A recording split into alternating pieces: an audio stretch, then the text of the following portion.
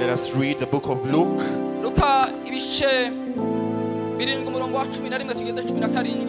Luke chapter 7 verse 11 to 17. Luka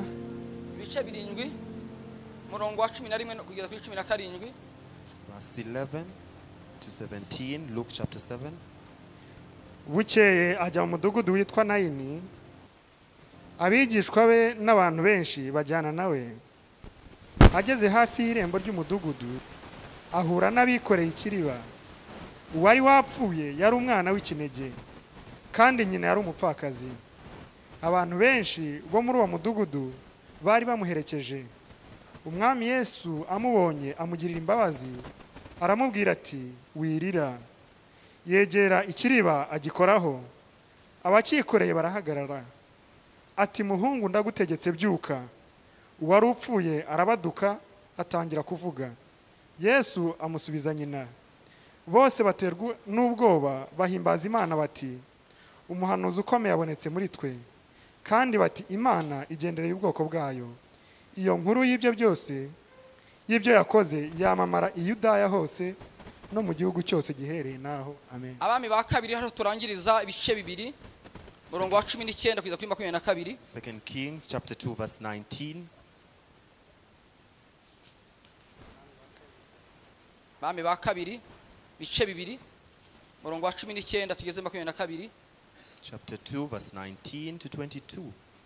Bukeye abanyamudugudu baho babwira Elisa bati dore uyu mudugudu uburyo uri heza nk'uko bireba databuja, ariko amazi yaho ni mabi kandi muri iki gihugu imyaka irarumba. Aravuga ati nimunzanire imperezo nshya muyishyiremo umunyu. Nuko barayimuzanira. Arasohoka ajya ku isoko y'amazi amishamo umunyu. Aravuga ati Uwiteka aravuze ngo ahumanuye aya mazi ntabwo azongera kwicana cyangwa kurumbya. Nuko amazi arahumanukana bugingo n'ubu nk'uko Elisa yabivuze. Amen. Imana ihabwe icyubahiro. Praise the name of the Lord. Iri jambo narihaye teme ivuga ngo igihe cyo kugendererwa n'Imana niki. This is the time to be blessed by God. Turi mu gihe cyo kugendererwa n'Imana. This is a time to be visited by God. Imana ihabwe icyubahiro. Praise the name of Jesus. Tubonye ijambo ry'Imana. We have the word of the Lord. We have shared the word. Mu gitabo cyo kaduhere mu bami ba kabiri bice bibiri. Let us start from 2 Kings chapter 2 murongo wa 19 kugeza kuri 22. verse 19 to 22. Tubona inkuru z'umuntu yitwa Elisa. We see the story of a man called Elisha. Ariko iyo usubiye hasi tubanza kumenya inkuru z'umugabo bita Eliya. But if you go the pages beforehand, you'll find a story of a man called Elijah. Abo ni abantu babiri babanye mu rugendo. These are two men who live together on a journey. Eliya tumuzi nk'umugabo ukomeye muri Israeli. We know Elisha as a great man in Israel. Umugabo yabanye n'Imana mu buryo buhambaye. He is a man who lived with God in a special way. Umugabo yubatse igihugu cyarasenyutse. This man built and restored the nation while it was demolished. Umugabo yamanuye imvura ikagwa mu gihe cy'imyaka 3 yarabuze. This man manifested rain after 3 years of drought. Umugabo yasenye ibigirwamana muri Israeli asana igicaniro cy'Imana cyasenyutse. This man destroyed the idols in Israel and restored the altar of the Almighty. Umugabo yaberaga Israeli ari umuntu makayibera amaso. This man, his eyes were open for Israel and he was alone. Uwo mugabo yaje gukorana n'umugabo bita Elisa. This man operated or worked with a man called Elisha. Abonye Elisa mu buzima yararimo bwa busanzwe bwo kwikorera. When he saw Elisha, Elisha was an entrepreneur. Igihe kimwe aramubwira ngo ibyo urimo byose ubireke unkurikire. One day Elijah told Elisha, stop whatever you're doing and follow me. Niba ari ikintu gikomeye nukuva mu bintu byari bigufitiye akamaro. Among the greatest things is to leave things that were profitable to you. Kandi wari ufite icyubahiro muri ibyo bintu. And yet you had glory in whatever you were doing. Kandi umuntu yakubwira ngo ngwino. And when someone tells you come, wareba amaso mu biri by'igiyemo ukabona nta nzira nta n'umusaro wabibonamo. When you see physically, you'll find that there's nothing of use or profitable in whatever you're going in. Ibyo ni ibintu bikunze gucanga abantu kenshi. These are things that usually confuse or put people in doubt. Kandi babanza gucanganyika mu buryo bw'imitekerereze. And you are first confused in your mindset. No mu buryo bw'amaso. And then your eyes, your physical eyes. Bakabanga ibyo tugiyemo biratujyana hehe. When they look upon what they are going to do, they see what profit is it. Ariko ndavuga ngo uyu mugabo yita Elisa. But I say this man called Elisha, bitewe n'umugabo yaramuhamagaye wari we, because of the man who had called him. Nguko nawe hanze hari umugabo ugiye guhamagara nturinde kuvuga ngo biragenda ntubaze aho ukagenda ukumvira. Just as you also, there is someone who calls you and you do not ask what is going to happen, you just obey and go. Mpamya yuko ko yumviye Eliya atari ukwenda yabitekerezaga ahubwo yumviye kubw'ububasha yabonaga muri Eliya. I believe that Elisha obeyed because of the authority he saw in Elijah. Yaje kureka ibintu bye byose yari afite byose arabireka. He left and abandoned whatever he was doing.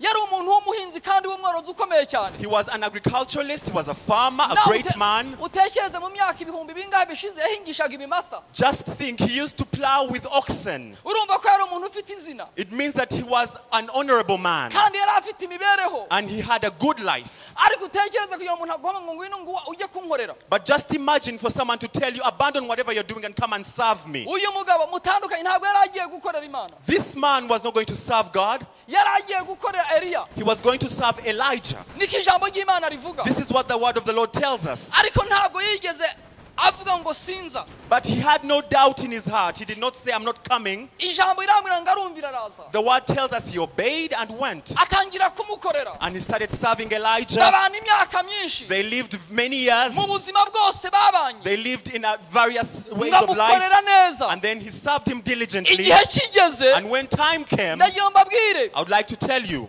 Eliya aravuga ati uyu mwana wanjye nimusiga Elijah said, if I leave my son behind, nimubwira ko ngiye kugenda aragira ikibazo if I tell my son that I'm going to leave him, he's going to have grief in his heart.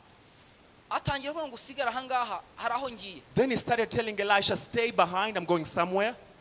hari ahantu hagera kuri hatatu hose sinza kuhavuga cyane There are 3 places, it amounts to 3 places, I'm not going to say of it so much. ariko muri urwo rugendo hose But throughout this journey, Elisa yahuraga n'abana b'abahanuzi Elisha encountered young prophets. kandi abo bana b'abahanuzi barahanuraga And these young prophets truly prophesied. baramubwira ngo Elisa uzi ko shebuja agiye gutandukana nawe And they told him, did you know that your master is going to be taken away from you? mu yandi magambo niho uvuga ngo ko mugiye gutandukana ubuzima bwawe buri icyerekezo cyawe cy'ubuzima ni iki In other words, you're going to be taken from your master. What is the direction of your life? wasize ibyo wari ufite You abandoned whatever you had, your usiga possessions. ubutunzi bwawe You left your wealth behind.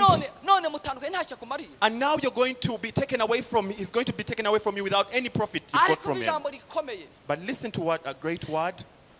Elisa bitewe n'ukuntu yari yabanye n'uwo mugabo Because of the way Elisha lived with Elijah. birumvikana igihe cyose iyo ugiye kwakira ibintu bikomeye Yes, whenever you're going to receive or obtain great things, inkuru ya mbere ibanza kuza the first story that ni comes ikintu kikunaniza are things that are discouraging, ni ikiguca intege things that are weakening you. ni uburwayi It is illness, ni amagambo it is gossip, ni inzara it is hunger. ni inshuti zawe zikakuvaho Your friends leave you, abandon you. none iyo uciye muri ibi byose ukabicamo And when you go through all this, bigenda bite what happens? kandi hakaza abahanuzi bahanura And there are prophets who come and prophesy. baramubwira ngo shobuja agiye gutandukana nawe They come and say, your master is going to be taken from you. ariko nagiye mbabwira ijambo rikomeye yavuze But I would like to tell you what great word Elisha said. yarabwiye ngo ndabizi ariko nimuceceke He told them that I know, but keep silent. ndabizi ko tugiye gutandukana ariko nimuceceke I know he's going to be taken away from me, but keep silent. mu gihe cy'Imana cyo kugendererwa n'Imana In the time or the time to be visited by God, hari ibintu ucecekesha inyuma yawe there are things that you must silence hari behind ibintu you. udashyira mu mutima wawe There are things that you must not obtain hari in your ibintu heart. udashyira mu bitekerezo There are byawe things that you must take away from your mindset. kuko ibyo bigutandukanya n'Imana iyo ugiye kubishyira mu mutima wawe Because all these things separate you from God when you put them in your heart. kwakira isezerano ry'Imana And they stop you from receiving the promises of ariko God. uyu mugaragu w'Imana ikintu yakoze But this servant of God, what he did, ibyo byose kugira ngo abantu 50 For- bahuze ikintu kimwe for almost 50 prophets to prophesy the same thing, byabaga ari ibintu bikomeye. it was great. ariko mva igitangaza Elisa yakoze But it was a miracle what Elisha did. bamaze ijambo ramwe ngo bageze kuri Yorodani The word tells us when they came to Jordan, ngo Eliya akubita amazi atandukanamo kabiri Elijah hit the water, struck the water, and it was separated into ngo two. bageze hakurya And when they reached across avuga the ijambo river, agiye kubabwira rikomeye he spoke of a great word that aravuga ngo Elisa we he said, Elisha, nabanye nawe igihe kinini I have lived with you nta throughout. kosa namwe nigeze nkubonaho I have not seen any mistake on none you. ngiye gutandukana nawe Now I'm going to be taken away from you. amubwira ibanga atari yamubwiye ko agiye kugenda He told him the secret that he had not told him iyo beforehand that he's utinganye going to be n'Imana taken away. igwishurira amabanga utaruzi Therefore, when you stay with God, he tells you, iyo utinganye reveals n'Imana Imana secrets to you. igikora ibitandukanye n'ibyo abantu batekereza When you delay with God, God does what is contrary to what men think. amuha ikizame mbona gikomeye nk'icyo yaha umuntu hari abantu Imana yaha ikizame ahanga akavuga ngo mukore iki muri aka kazi Elijah gave Elisha an exam that is great. I know some people may fail. ugatekereza ibibazo ufite byose ugasanga ni byinshi cyane When you think of all your problems and tribulation, you find it's too much. kandi Imana ikubwira ikibazo kimwe And, ndashaka nkemure kimwe and yet God wants to solve just one issue, one of your issues. wareba ibibazo ufite ariko Mana ibuze ko n'iki nacyo And when you look at all your problems, you're confused. You say, even this one. iminota igashira ugitekereza byabi cya kindi utarakibwira Imana ikagenda And minutes go by and you still think you're delaying on something, and then God leaves you and goes away. Elisa bitewe n'ukuntu yamubonye But because Elisha had seen this man Elijah, amubwira ikintu nanone cyacangishije umutima wa Eliya cyane. he gave him a great word that confused Elijah's heart. Aramubwira ngo ngusabye imigabane ibiri mu kugukoreramo. He told him, I want 2 portions of the spirit that operates in you.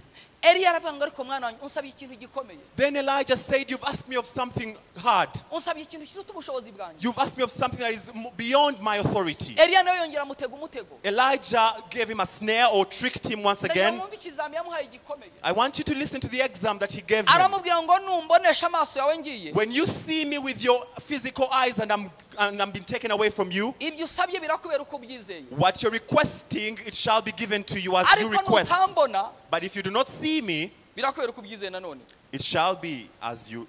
Dore igitangaza cyabaye. Listen to what happened. Mbere kugira ngo yakire icyo gitangaza. Before he received that miracle, Ubwa mbere yahuye n'intambara z'amagambo. firstly, he has encountered rumors and gossip. Kandi ziciye mu buhanuzi muri bene se. And it has gone through prophets, his brothers. Ubwa gatatu Imana itandukanye Yorodani arabibona. Secondly, God has separated Jordan and he had seen. Bugeze hakuye Yorodani. When they reached across Jordan, Eliya avuga ikintu gikomeye. Elijah spoke of something great. Mbere yuko agenda haje umuyaga ukomeye. Before he left, there was a whirlwind. Umuyaga ushobora kuba wari kumwica. A whirlwind that should have killed him. Ariko nagira mbabwire ijambo rikomeye. But I would like to tell you this. Iyo ushaka ikintu. When you want something truly, icyo ushaka. when you know what you desire, Iyo uzi icyo ushaka. when you know what you desire, Mpamya ko nta kintu cyaguca intege na kimwe. there is nothing that can discourage you. Kuko aho ureba niho uhazi. For where you're seeing, you know ushaka niho it. ukizi. What you desire, you all yourself know it. Arangiza ngo amabuye araza n'ibiti n'ibyatsi. Stones and sticks came in the Ariko whirlwind. ariko data wabereye Isiraheli amafarashi n'amagare. But he said, Master, Master, you are horses and chariots for Israel. Eliya aragenda. Elijah left him. Ariko kwizera kwa Elisa kuba kurabonetse. But because of the faith of Elisha, Bamwitero wa Eliya uratakara. Elijah's cloak fell upon the ground. Reba kugira umuntu afata umwitero akenda nkaka Mama France afite hano ku bitugu. Imagine for someone to get their cloak. Ibintu by'Imana biteye ubwoba. God's things are amazing. Tekereza umve. Just imagine.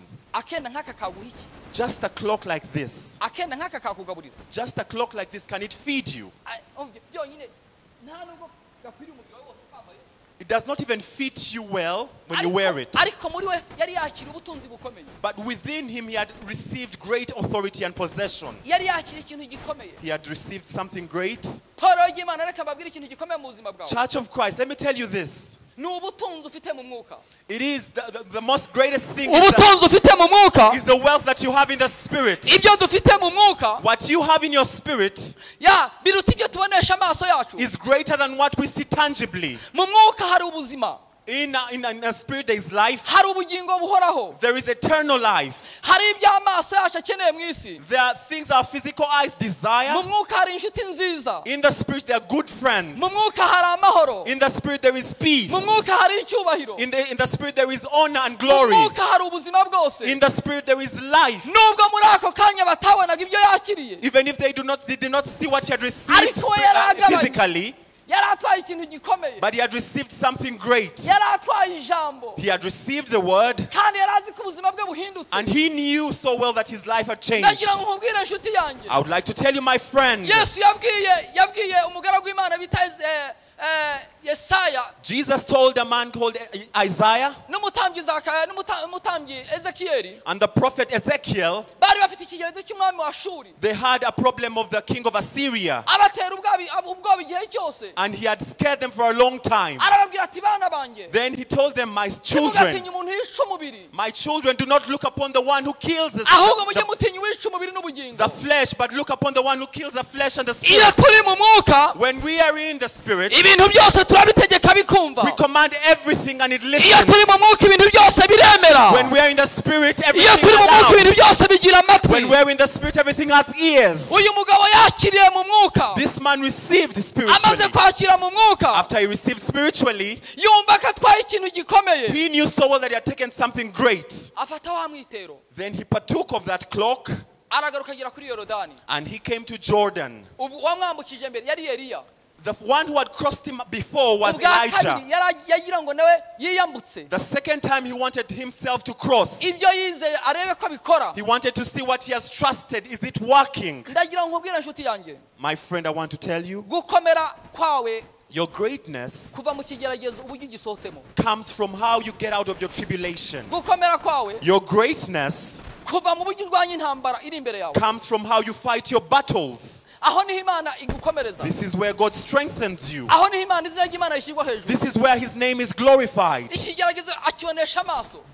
Elisha saw this tribulation or this barrier. Hari ubwo Imana iduha intwaro At times God gives us weapons ariko tukazikubitwa and we are defeated with those weapons, yet we have those weapons. aho mwabyumvise. Have you understood this? Imana ikaguha ubushobozi God gives you authority bwo kugira ngo ubukoresha ariko Satani ikakubitisha bwa bushobozi ufite. to use it, but the devil hides that authority that you have.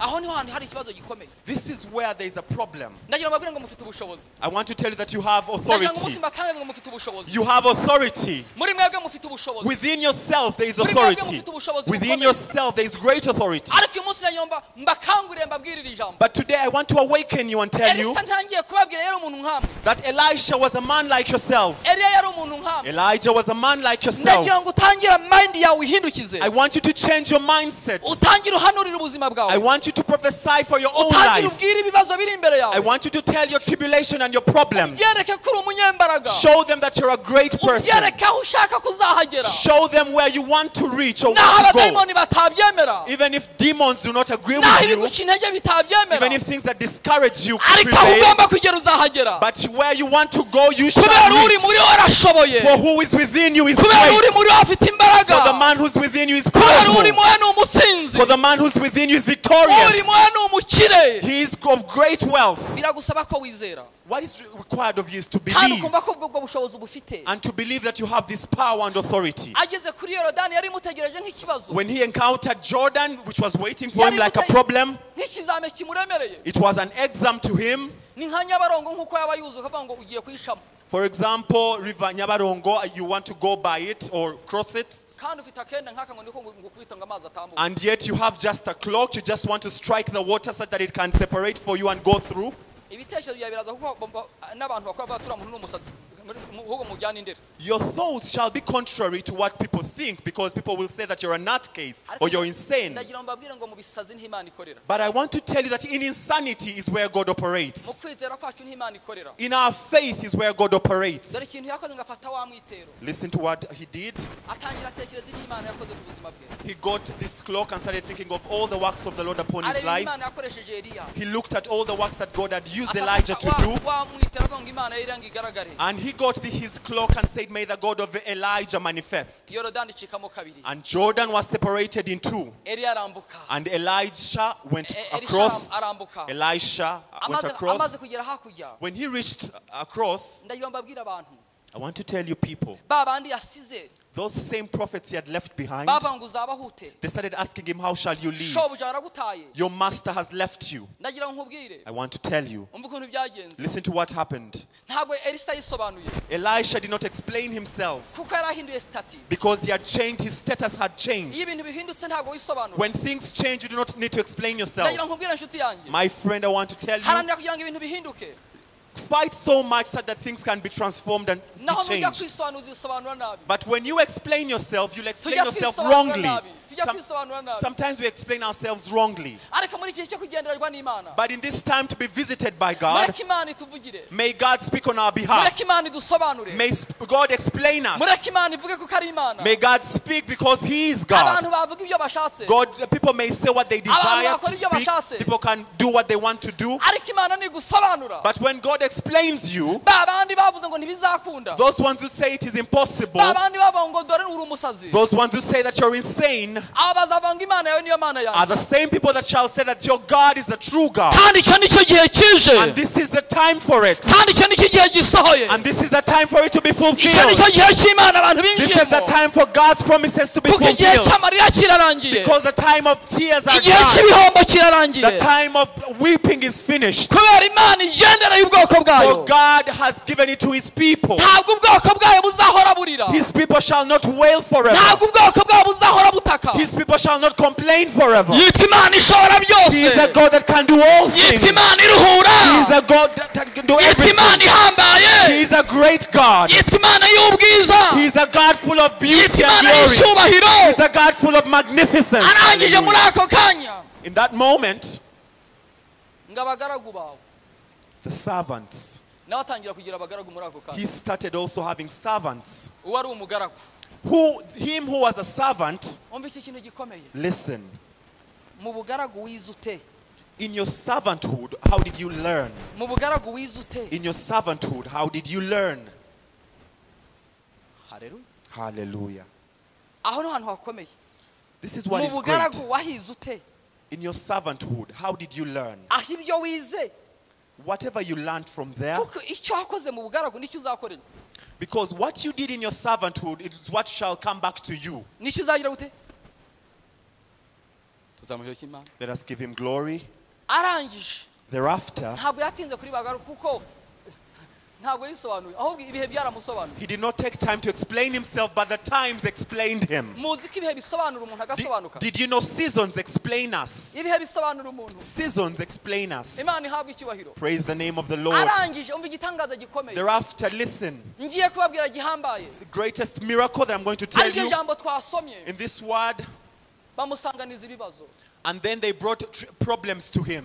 yakemurirwaga ibibazo none nawe agiye gukemura ibibazo Elijah used to solve his problems. Now he is going to yewe solve wa mukobwa problems. uri aho ndaguhanura mu izina rya yesu I prophesy to you who is here, nawe ugiye gukemura ibibazo you also are going to solve kuko imana problems. igiye kuguha urugo You're also going to solve kuko problems. imana igiye kuguha urubyaro Because God is going to give you nawe a ugiye marriage. gukemura ibibazo God is going to give you children and you're going to solve wahoraga problems. ubaza bagukemura ariko nawe ugiye gukemura You're always being solved problems for, but now you're going to solve problems yourself because God has changed your status. n'imana ihindura amateka God is a God who changes our history. n'imana ihindura paje He is a God who turns our paje pages. y'amarira imana irayirangije And God has accomplished this. paje y'ubukene imana irayirangije The page of poverty, God has accomplished paje it. y'agahinda imana irayirangije God has accomplished the page of grief. paje y'ibyakubabaje imana yikuyeho God has accomplished the page of whatever kubera has n'imana hurt you. ihindura God is a God who changes. n'imana ihindura ubuzima He's a God who changes your life. n'imana ihindura amateka He's a God who changes your history. n'imana ihindura situwasiyo He's a God who changes your circumstance. baramubwira ngo databuja And they told him, Master, uwari umukozi him who was a servant,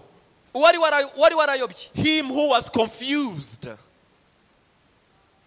bahindura imvugo And they changed the way they spoke. ngo abagaragu bawe They changed their language and they said, ngo databuja we, your ngo servants, nk'uko ubireba our master, uyu mudugudu ureba as you see this neighbor, ni this mwiza neighborhood, cyane dore ni mwiza iyo umuntu arebesha amaso ni mwiza this city is magnificent, it is beautiful. ariko imbere mu mudugudu But within this city, twarashize we are dying. dufite ibibazo We have problems. inzara iratumaze There is drought. n'ikimenyetso cyangwa se n'ikimenyimenyi And evidently, amazi yahara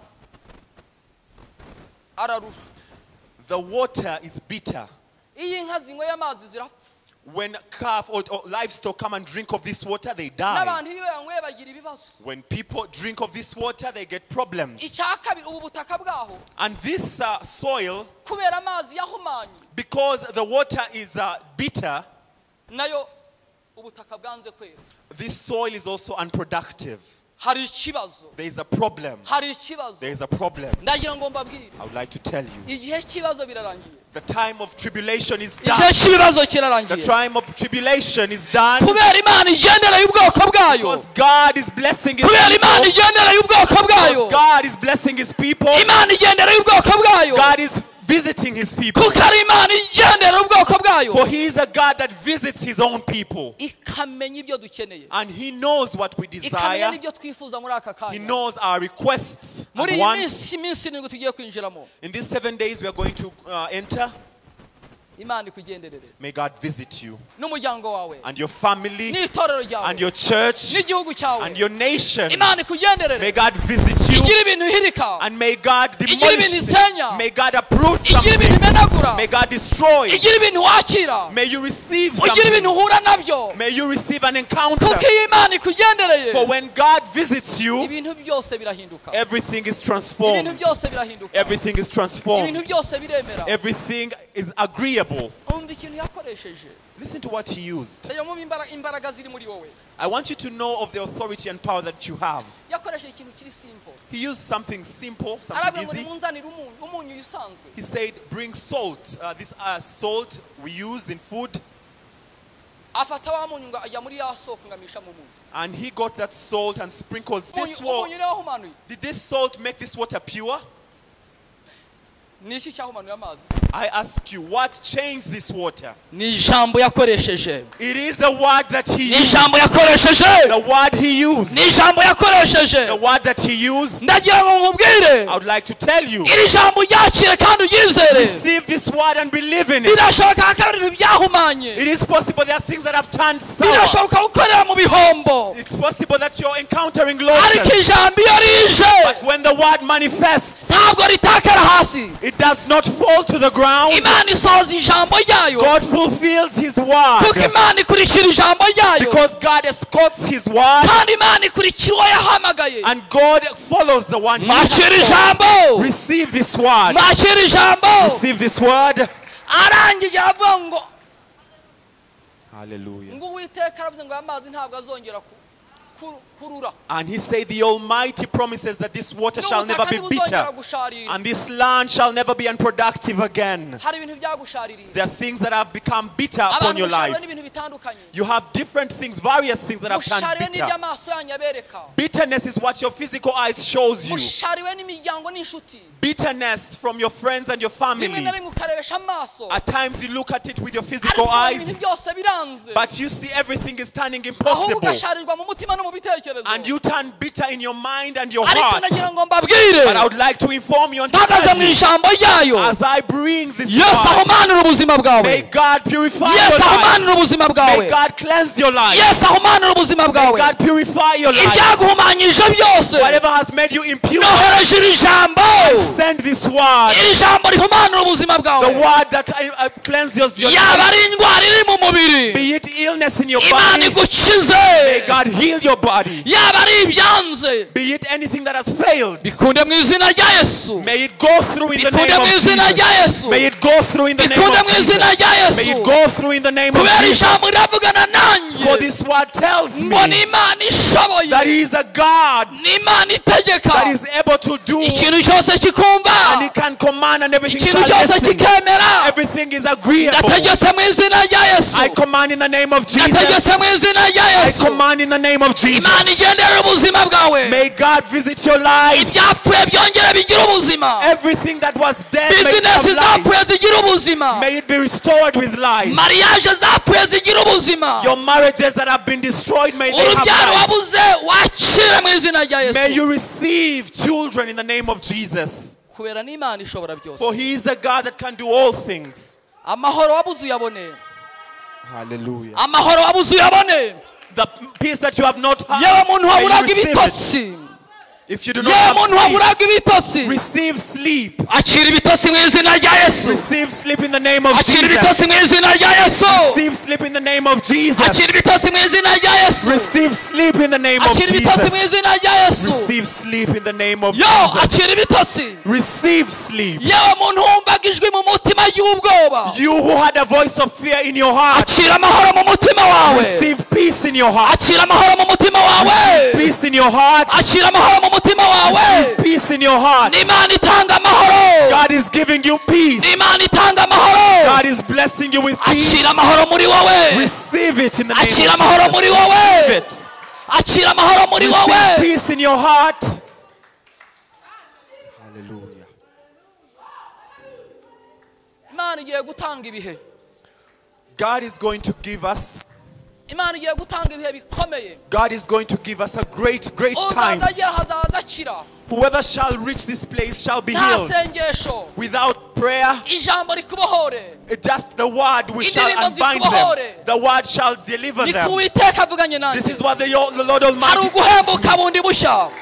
There is a new Hari restoration. uguhembuka bundi bushya. There is a new restoration. Hari ukuzuka bundi bushya. There is a new revival. Ndagira ngo mbabwire. I like to tell you, Imana ikinguye icyugi. God has opened portals. Hari icyugi gikingutse. There is a portal that is being opened. Hari icyugi gikingutse. There is a large portal that is Cyari being opened gikingiranye abantu. that was closing off people. Imana irabikoze. God is doing this Kuko Imana ibikorera kugira ngo izina ryayo rihabwe icyubahiro. so that His name shall be glorified. Imana ishobora byose. He's a God that can do all things. Imana y'imbaraga. He's a God full of Imana power. ishiranuka. He's a righteous God. Imana y'amahoro. He's a God of peace.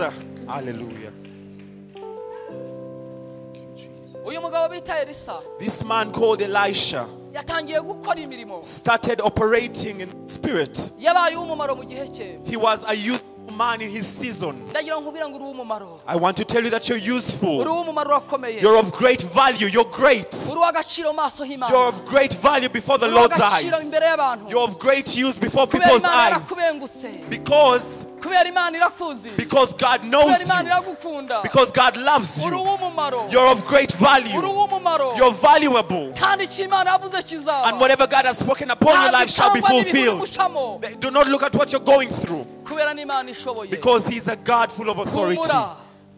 Humura. Take heart. Ijambo twongeye twasomye. This word that we Ni read, igitangaza Yesu yakoze. it is a miracle that Jesus Ndagira ngo mbwire abantu performed. mu nyumva. I want to tell whoever is Yesu listening, kwera ari n'ubu niko akiri. as Jesus was, He still is. Ntajya ahindurwa n'abantu. He shall never be changed by people. Ntajya ahindurwa n'ibihe. He shall never be changed by Uko yari ari seasons. kera n'ubu niko akiri. Just as He was in the ancient Uko days, He yakoraga still n'ubu is niko today. agikora. As He used to walk, He still Arakora. walks. He Arakora still n'ubu walks. arakora. He still walks. Arakora. He still walks. Kandi ni muzima. And He is alive. Kandi ari muri And twebwe. He is within us. Kandi ni umunyembaraga. And He's full of power. Kandi ni intwari. And He is a hero. Oh, haleluya. Hallelujah. Kandi ni umutunzi. And He is full of Ntabwo wealth. umugabo dukora ari umukene. This man that we are serving is not Ntabwo poor. umugabo dukora ari umuswa. This man is not foolish. Ni umuhanga. He is of great Ni wisdom. umunyembaraga. He's full of strength and power. Arashoboye. He can do all things. Imana ishimwe. Praise Jesus. Hallelujah. Hallelujah. Yaramaze gukora ibitangaza bitandukanye byinshi. He had performed many miracles we had seen Yaramaze gukora beforehand. igitangaza ahantu bita Kaperinawumu. He had performed a miracle in Capernaum as we had seen. Ahura n'umugore yari afite ubusharirwe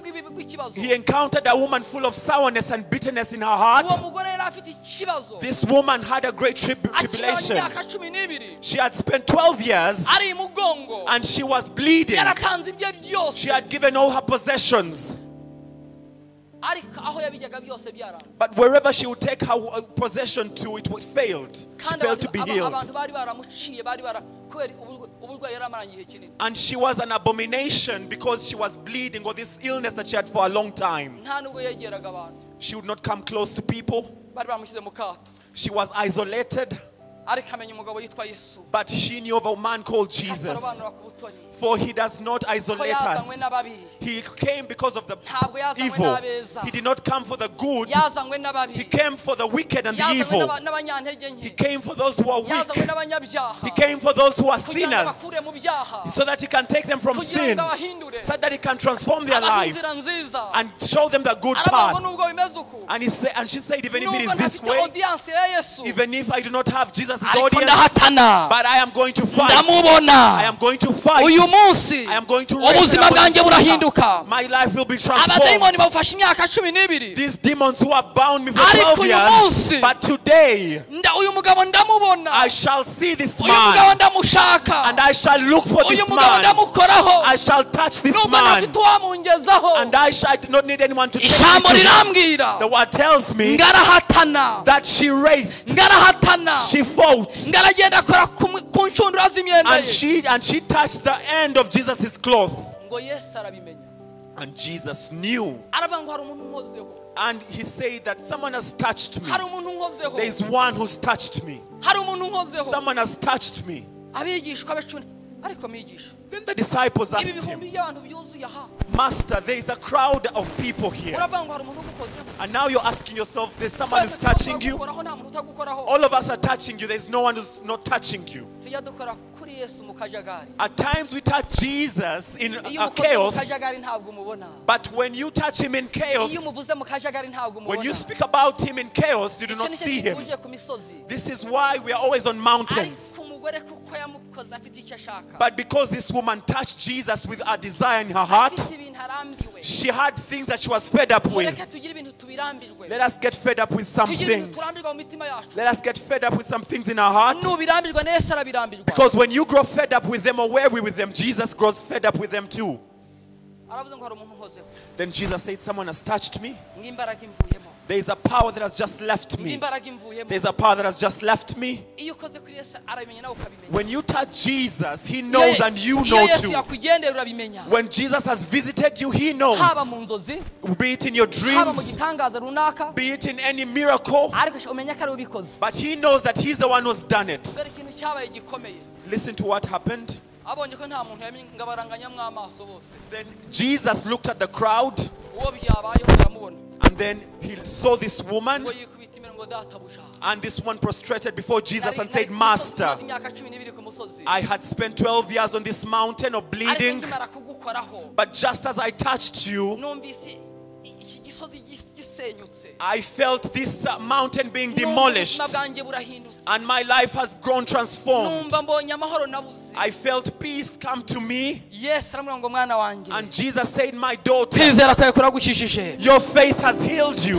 igendera amahoro Go in peace, ntabwo uzongera kurwara ukundi and you shall never be ill yewe muntu wari ever ufite again. umusozi w'uburwayi You who's upon the mountain najya of nkubwira ngo illness, Yesu kwera ari nuko akiri I want to tell you, Jesus, as Jesus was, he icyo still nakubwira is. cyo Whatever, Yesu arakiza whatever you're going through, kandi Jesus can arakugendereye heal. And God, Jesus, kandi aje iwawe and He's coming to your kandi aje home, mu byawe and He's coming to your ukira kwizera possession. gusa As long as you believe, ukizera ijambo as long as you believe His word, uwo mugore ntabwo yongeye this woman never bled ever again. arakomeza bwa kabiri Then again, agera ahantu bita mu mudugudu wa Nayini Jesus continued to the city of Nain. yari hafi yo kugira ngo agere i Yeriko niho arimo ajya He was almost going to Jericho, for that is where he was leading to. ngo yumva inkuru mu matwi ye And then he heard of news in his yumva heart, yumva urusaku and he heard of great yumva screams. umuryango wagize ibyago There was a family that had great yumva trouble. abantu barimo barira People were crying, arabaza ati hari umupfakazi yapfushe umwana w'umuhungu and Jesus said that there is a widow who has lost her son too, umwe yari amufite ari umwe and yet he was his only son. none dore umuryango urarangiye And now see, her family is over. ngo Yesu agira imbabazi mu mutima we Then Jesus was filled with ngagira compassion. imbabazi muri we Jesus was filled with compassion. haleluya abakozi b'Imana Hallelujah, servants of imbabazi God. z'Imana zongere zibamanukire May the compassion of the Almighty manifest imbabazi upon z'Imana your zongere life. zibamanukire May it manifest upon you. imbabazi z'Imana zimanukire ubuzima bwanyu May the mercies of God come upon your life. zimanukire ibyanyu May it come to your possessions and your life. kubera Yesu atisobanura For Jesus doesn't explain himself. ntabwo yisobanura He doesn't explain himself. ntabwo yisobanura He never explains himself. ahasanga abantu bikoreye serikeri mu mvugo y'iki gihe Then he encountered people carrying a bier or a coffin or a casket. we yari yikoreye ikiriba But he was carrying a bier. dore ukuntu byagenze Listen to what happened.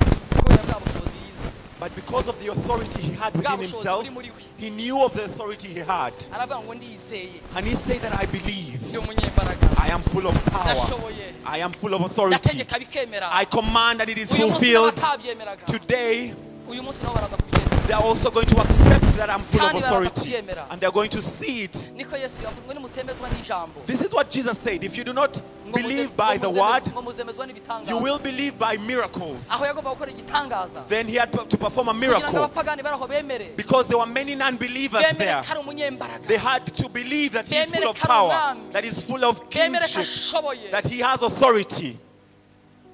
ntabwo ahita ngo barahagarara They stopped.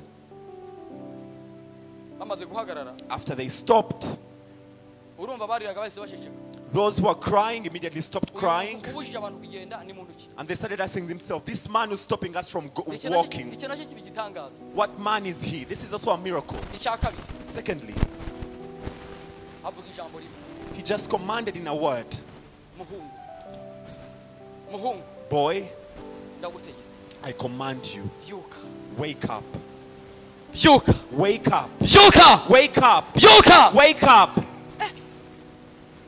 umva imvugo ya Yesu ku ntandukanye n'iyacu Listen to how Jesus' way of speaking is different from us. buriya gupfa no kuryama biratandukanye. People usually say sleeping and death are two different Yesu things. ntabwo abona ko yapfuye Jesus did not see this boy that this ariko boy had abandi died, babona ko yapfuye but others thought that this boy had died. aravuga ngo byuka And then Jesus just commanded that wake up. umva imbaraga Listen to this power. Feel this power. imbaraga mu kwizera. Listen to the power of Inshuti belief. yanjye My friend, itoze kwatura train yourself to decree. itoze kwatura Train yourself to declare. itoze umutima yo kwatura Train your heart to declare. itoze kurema Train your heart to create. itoze kuvuga ijambo rizima muri wowe Train your heart to speak boldly. itoze kuvuga ijambo muri wowe rikomeye. Train your heart to speak of a bold word in your heart. Kuvuga ngo ntibikunda And do not say it is impossible. ni ibiki bidakunda What is impossible? ni ibiki bidakunda What is impossible? ibintu birakunda iyo muri Yesu muri kumwe. Everything is possible with Jesus. Ngarabyuka arakanguka Then that boy immediately arose. umva abantu Now listen to what people said. abantu baratangara People were amazed bamwe ibi ni ibiki bibaye and they said, what is happening? Imana ishimwe. Praise Jesus. Iyo wabuze ibyo bavuga ngo Imana ishimwe. When they say that, they say praise Jesus. Imana igendera ubwoko bwayo. Jesus has visited his people. Abana umuhanuzi ukomeye agendera ubwoko bwayo. Others say that a great prophet has visited his people. Ngo wari wapfuye amusubiza nyina. Then the one who had died was given back to his Nshuti mother. bene data bavandimwe. My friend, brethren, Ndabahumuriza iyi tariki ya karindwi. I encourage you on this on Ibintu this bimaze month. iminsi byaranze. Many things have failed, Ariko Yesu atugarutseho. but Jesus has visited us once Yesu again. agendera abantu be. Jesus has visited us once Kandi again. Yesu azanye amahirwe ya kabiri. And Jesus has brought second Byari chances. byaranze. Everything that had failed Bigiye gukunda. are going to go through. Kandi bigiye kugira ibihe biruta ibya mbere. And you're going to have greater time. Kubera Yesu yongeye agarutse. Because Jesus has come back. Kubera once Yesu again on you. agarutse. Jesus has visited you Kubera once Yesu again. agarutse. Jesus has visited you once Ndagira ngo again. uhaguruke ku maguru yawe. I want you to stand on your feet Dusenge iri and sengesho. let us pray. Dusenge iri sengesho. Let us pray. Haleluya. Hallelujah. Haleluya. Hallelujah. Yo haleluya. Hallelujah. Reka dusenge Imana. Let us pray.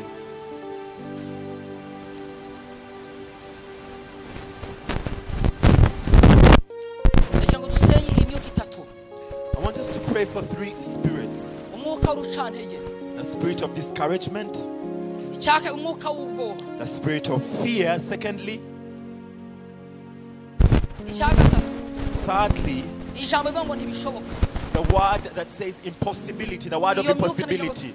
tuyivume. I want us to cast these spirits. Kubera muri Yesu biremera. For in Jesus everything is doable. Uhanurire ubuzima bwawe. Prophesy upon your life Uvuge ngo ndiho. and say that I am alive. Nzabaho. I shall live. Nzatunga. I shall live. Nzashaka. I shall get married. Nzabyara. I shall give birth to children. Nzatunga. I shall have possession and Nzakorera wealth. Imana. I shall serve God.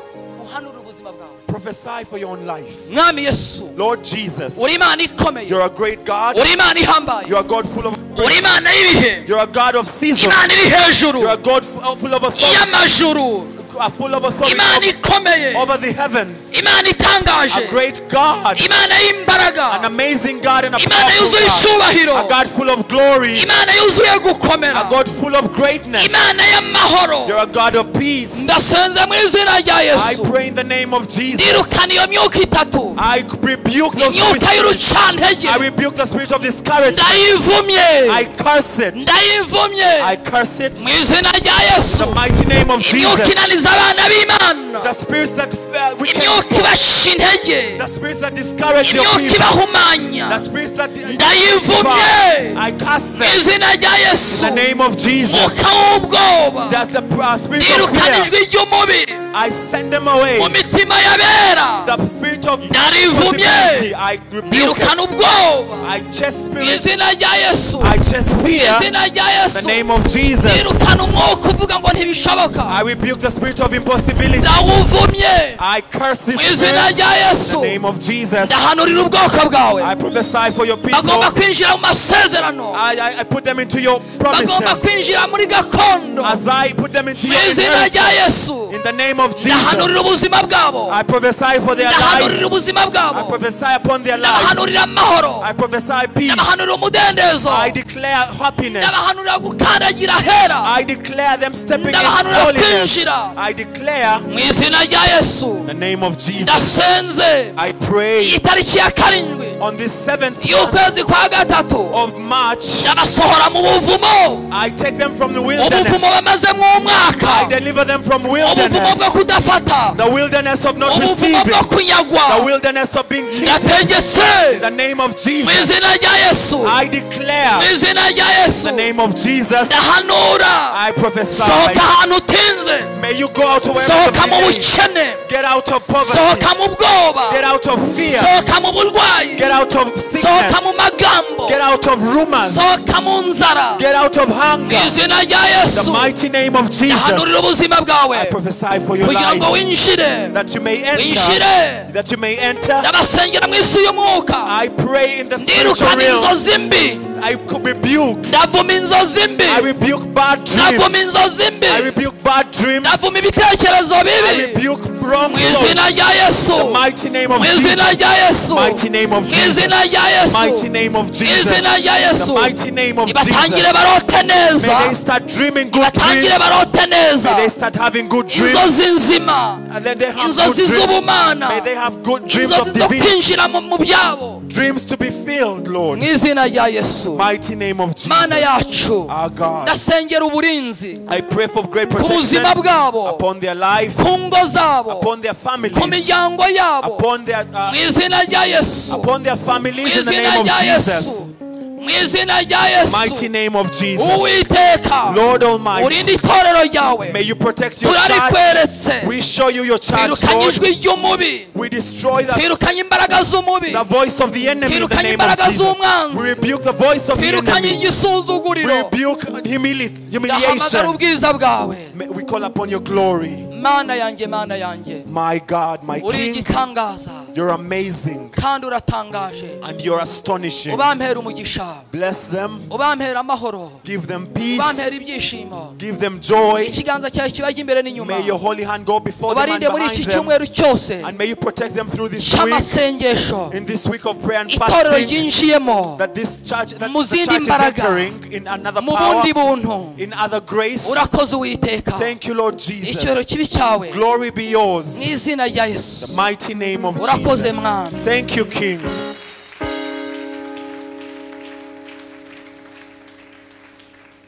Amen. Amen.